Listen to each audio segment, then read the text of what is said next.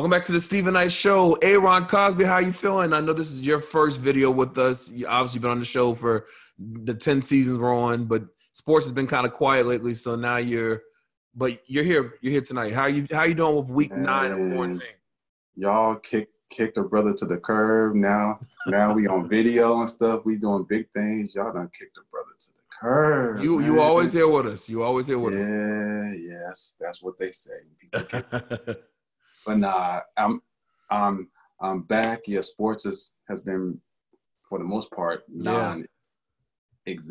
Right. Also, I have my classes going on and stuff, and final exams, which I just finished up for the semester. So, but sports it's just been weird. It's been really, really weird, man. It's just like no basketball, like no NCAA tournament, man, no Final Four, no baseball, no hockey. They're talking about bringing sports back without fans in the audience. How do you think that will work? Bro, I don't see that. Like, I don't see that working. Maybe with baseball, because I think what they're going to start off with is with baseball. Baseball's going to pretty much test it out. Yeah.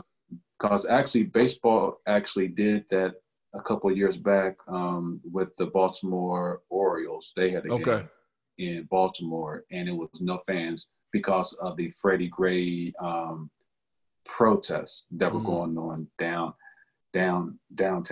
Mm-hmm. And so they just pretty much says, okay, we got to play this game, but no fans. We don't want anybody getting. Yeah. I mean, they played the game, but it was just one game. I don't see an entire season with that. But with that being said, it might can work with baseball, because baseball, in my opinion, isn't really as hype as to me as an NFL game. Yeah. You know what I'm saying? Because it's slower. It's slower. Yeah. And with football and with basketball, it's what you call, like, it's ebbs and flows. It's back and forth, and momentum, and teams build off of the energy of the crowd. Right. And if there's no crowd to build off that energy, they could definitely do it with golf. Oh yeah, they could definitely do it with golf. Really. Yeah. And I just don't see that working. Even with hockey, like, I don't see that working. You need that noise, that energy. Yeah. So it'll be really strange. With the NFL, I just don't see it. There's going to be fans, in my opinion. There are going to be fans in it for football games. Now, how they actually had them seated, it might be maybe 2 seats in between each fan or something like that. This whole thing. Even with that, how do you monitor that? Like, okay, you start people, I think, are just going to grab. Plus, if you got a little drinky drinks involved, beer, that's what. Yeah, and their fans also, they high five each other. Yeah, they're celebrating, right? Yeah, so I Well, I know sports has definitely taken a toll. We've taken a toll with sports, during this global pandemic. But one gift we got out of this was Last Dance on ESPN.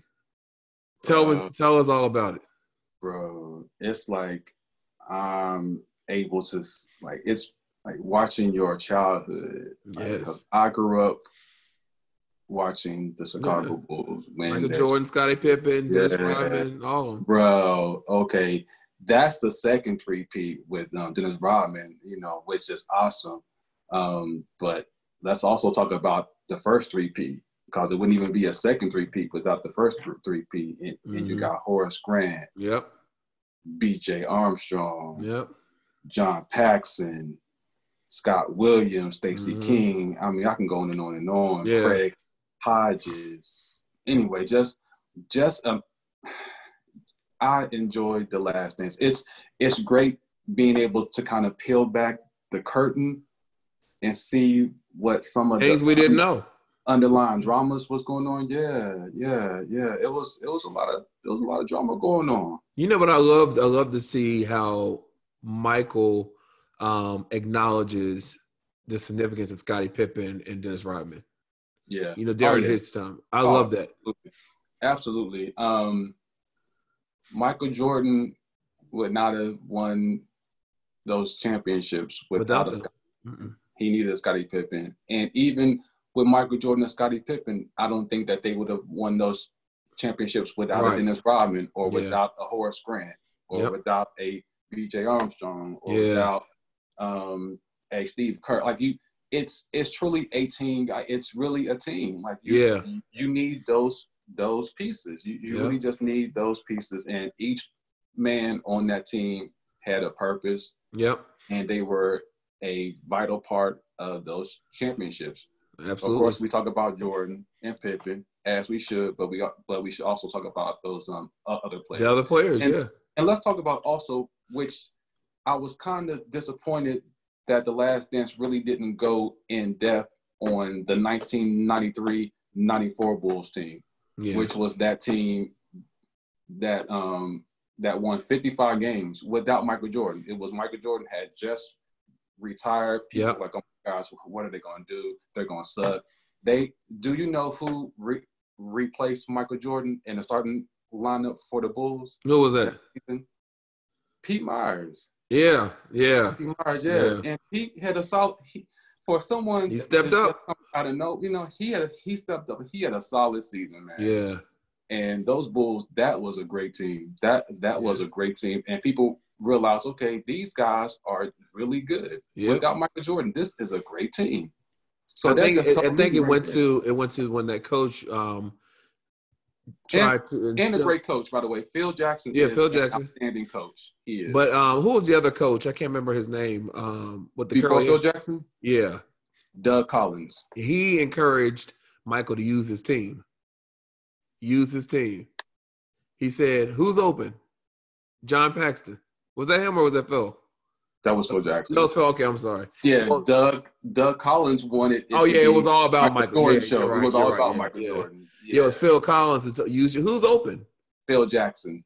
Who's open? John Paxton. Pass it all. And when and Michael was a little apprehensive about it, but when he did it, and John hit that first three, okay. Because Michael Jordan. And I remember that game. Oh, do you? Okay, I do. I remember that game because I remember how John passed that. Yeah, he hit them threes. Because always the joke for me, and I'm not being racist, y'all. White boys can hit them threes. They can hit them threes. Well, we know.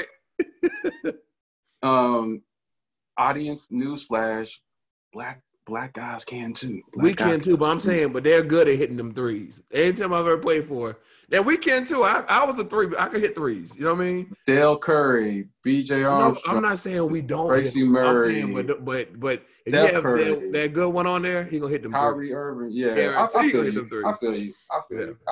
Yeah, I get no, definitely we can do. I'm just saying, you know. I got you. Cause of course John Paxson, Steve Kerr. You know, I got you. Yeah. I got you. But yeah, we can hit threes too. Yeah. Hit threes. There was something else you said you want to talk about. What was it? Let's see. What else is? Oh yeah. With just with the climate that's kind of going on in the country and stuff, especially with the whole, you know, with these shootings and everything going on. Yeah. Which is, you know, that's bigger than sports like that. No, it really is. Much bigger. Modern day lynchings. You know, we talked about it earlier in the show. We had attorney Melanie Davis on who talked about it. And it's good to see it from a legal perspective. You know what I mean? Mm-hmm. And next week we have a former detective who's going to be on the show, just to give an update. So it's important that we have these conversations because it seems like it happens and we mourn it, we protest it, and then it goes away, and then it happens again. And so it's about how can we get this to stop? That we're stop being hunted like animals. You know what I mean? Yeah, right. And because there's a second video. Actually, there's a third video. Like two other videos showing Ahmaud actually going into the house that's under construction. Yeah, but he was on there for a minute, and even the owner said he didn't even have a problem with that. Right.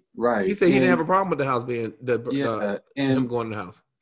There's I don't believe there was a no trespassing sign there. But even if it was, let's say that. But he came out. He had nothing in his hands, nothing in his pockets. And even if he did, even if he went up in there and just cleaned house, that it doesn't not deserve murder. a death Right. sentence. Right.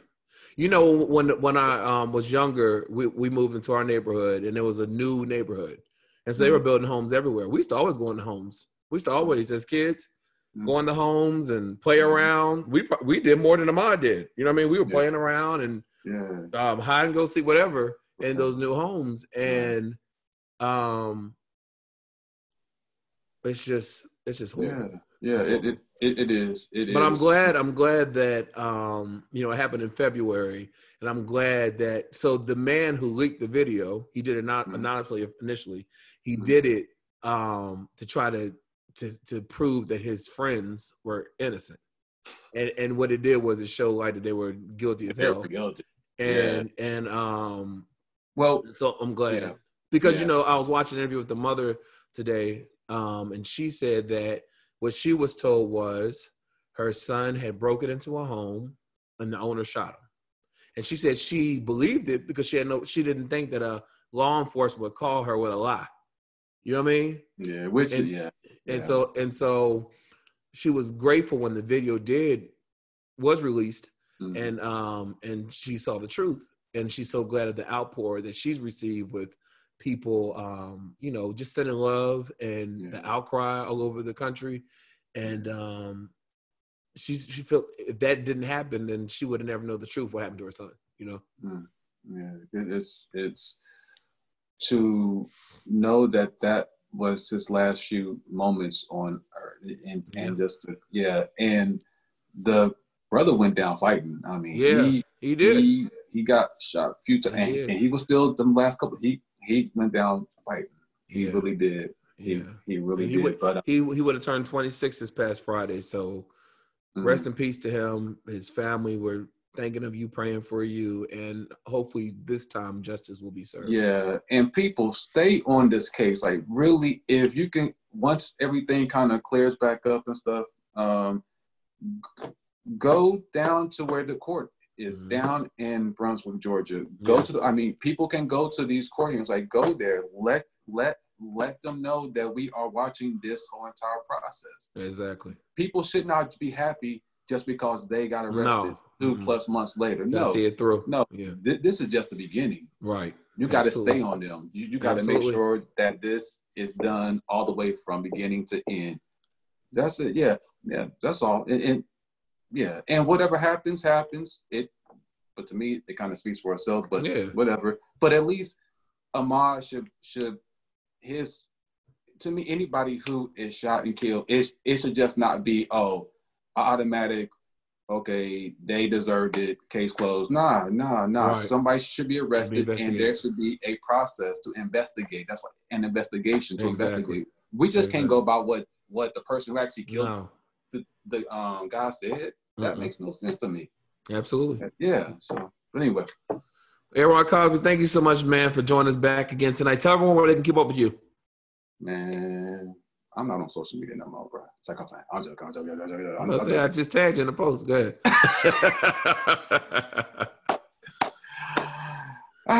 You can find me on the gram, man. My first name. Actually, I'm going to end up changing stuff. Not right now, but eventually I'm kind of going to change some things. But right now, it's still my first name and my last name. So. Aron Cosby, in case you want to know. Aron Cosby. First name. You telling all my business. Man. You want a show, so it's gonna be your name. Okay, yeah. Follow me on Instagram, Facebook, and Twitter. Yeah, whatever. Yeah, all that good stuff. So, all right, Aron. Well, thank you so much, man. I hope you have a great week. Stay safe, and I'll talk to you again next Monday. All right, same to you, brother. Thank you. All right, right back after this.